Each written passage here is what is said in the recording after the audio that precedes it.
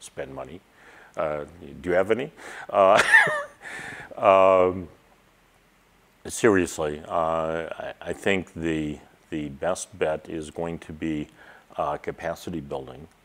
So for example, in Africa, we've been doing probably for 15 years capacity building. Got an AFNOG going. Now we have AFRINIC, and building out people that have the tools, the capabilities to go do interesting things, and so on. Capacity building has been and will continue to be an important part.